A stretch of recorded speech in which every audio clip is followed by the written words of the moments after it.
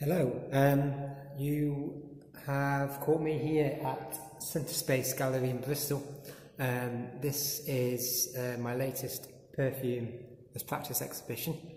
The exhibition, as ever, contains perfumes that are portraits of other artists. There's 18 portraits on display behind me here, which is why I keep looking behind me, all categorised using maps that act as sort of descriptions of why artists make art.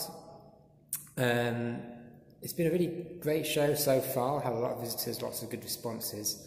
This is the first time Perfume's Practice exhibition has also included the artists that I've made a perfume portrait for within the exhibition, which I'll just show you. We've got 18 artists altogether,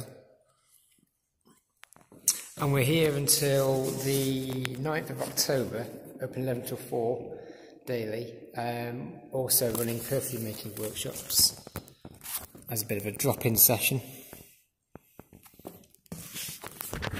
So yeah, if you're in the area, Bristol, pop along and hope to see you.